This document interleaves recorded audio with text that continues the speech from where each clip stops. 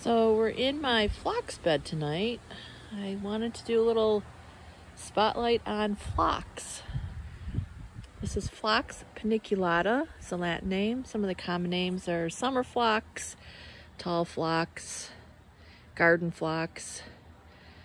This has been traditionally one of the staples of the summer garden.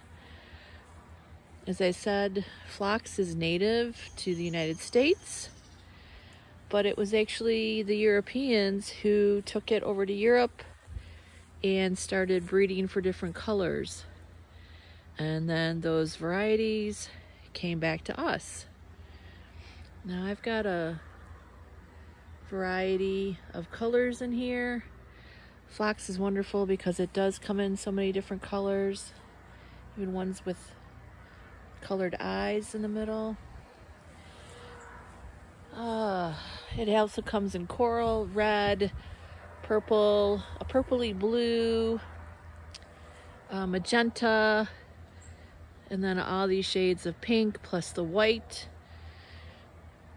Phlox will pollinate each other and seed themselves pretty readily if you let them. So one of the things you might want to do in phlox is, if you don't want a giant bed of phlox like I've got, you'll want to cut the seed heads when it's done in blooming.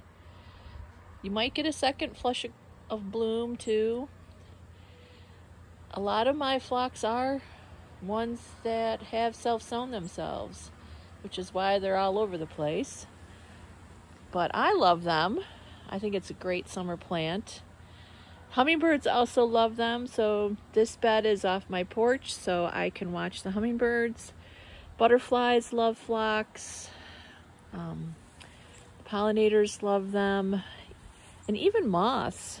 I was out last night and the phlox were so fragrant in the evening, and there was a giant sphinx moth in the flowers pollinating them.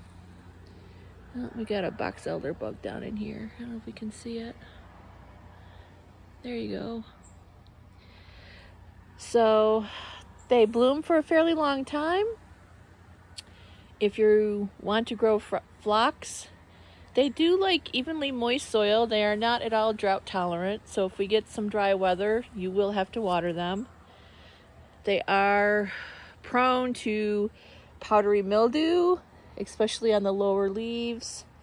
To help prevent that, you want to give them good aeration between plants, and you want to do a very good cleanup in the fall. You can you can cut them right down to the ground, take the stalks. If they had powdery mildew, I wouldn't even compost the stalks. I would put them in the garbage if possible. Phlox will grow 2 to 4 feet tall. They've come out with some shorter varieties. I have a variety here that actually starts blooming earlier in the season, end of June, and they'll bloom through middle, maybe to the end of August, depending on the weather. There are newer varieties that are coming out that are powdery mildew resistant, so they're less likely to get powdery mildew. What else do we need to know about phlox? They do like soil that's neutral or slightly alkaline, but I think they'll grow in most any garden soil. Moisture does seem to be the big thing. If it gets dry, they'll start to wilt and they'll stop blooming for you. There are also some newer varieties coming out that have variegated foliage. I don't have any in this bed, but I did pick up a couple last year. So you get interest not only from the flowers, but also from the foliage. So something to look for if you're going to be shopping for phlox.